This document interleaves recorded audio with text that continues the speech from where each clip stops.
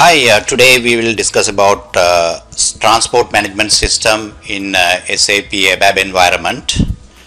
Here we have three systems: DSY development, PSY production, and QSY quality. So we have three servers running here. DSY is the seat for development, then we have QAS, then PSY. So all three servers are running, and in the QA system we have two instances, and in the other systems we have one instance, central instance, that is 9.3. In this one we have two instances, 1 and 3, central instance, and then another instance 0.1. All are running. So I'm going to log into the development system. I'm going to create a transport manually. So I say SE09 or SE10. So I'm going to create one. It is going to be a customizing request, we assume. So I give a name, and I can assign that to a project if I have projects, and I can allocate several users under me. So if I'm a team leader and if I'm developing a program and the other programs are developing smaller components of that program, then I can assign those usernames here. Then when they release their customizing request, that will be assigned to my request. So everything will be sent as one request, released as one request. So, and also I have to mention the target here. So I select the target here. So it's going to quality system when I release this. I save this, so I have that here. I will go to the operating system level. So I go to the D drive, E drive, USR directory, SAP, trans data.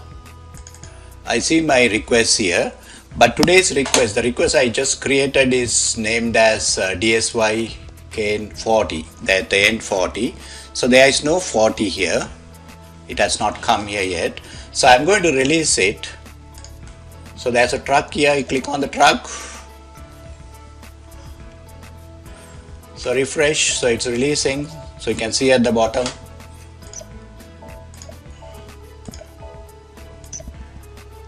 So now it's released.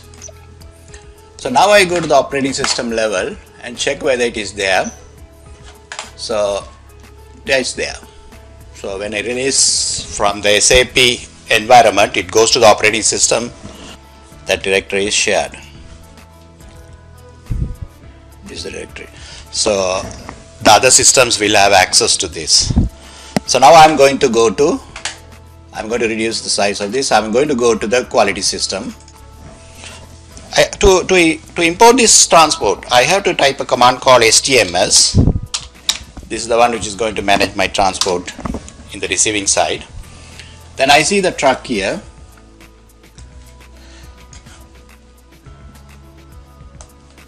Maybe I will make it bigger. So I click on the truck, I see all the systems here. I go to QSY system, then I double click on that and to see whether my request has come there, whether my request can be seen there. So I refresh here. So I got it today. This is my request. So if I wanted to import this here,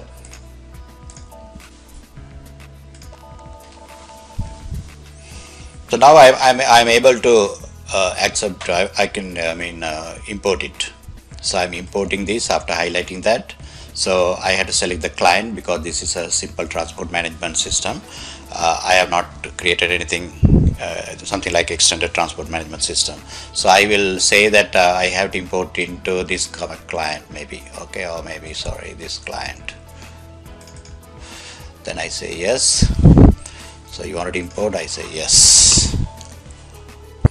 Now if I want, now after testing, if everything is fine, I can import the same request to the production system. So I can log into either, I can go here and log into the production system and import, or I can go from here. I just click on production system. Then I click on, I refresh it. So click on this and then I can import that.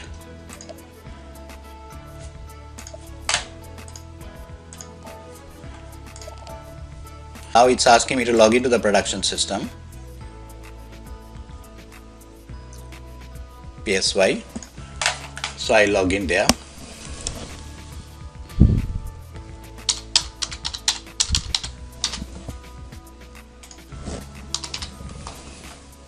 So enter.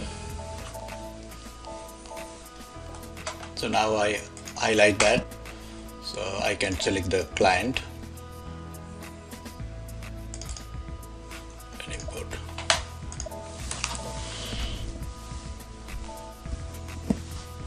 So this is how the transport management system works. Thank you very much.